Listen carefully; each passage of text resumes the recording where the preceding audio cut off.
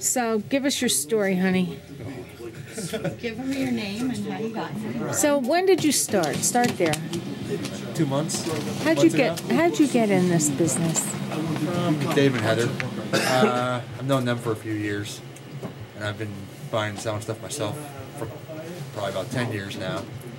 So there's only. So you're another junk collector. Yeah. Well, I've been begging to work here for like 2 years.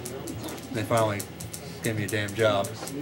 Well, that's a good thing. Yeah. And he sucks. Nice. Yeah, and I'm horrible at it. Oh. I just like to hang out all day.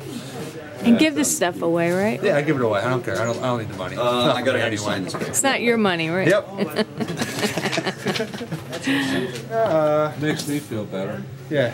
Anything I can do to help out. You Now know. Dave's happy over there. Yeah, as long as he's happy. We know all that's not true. No.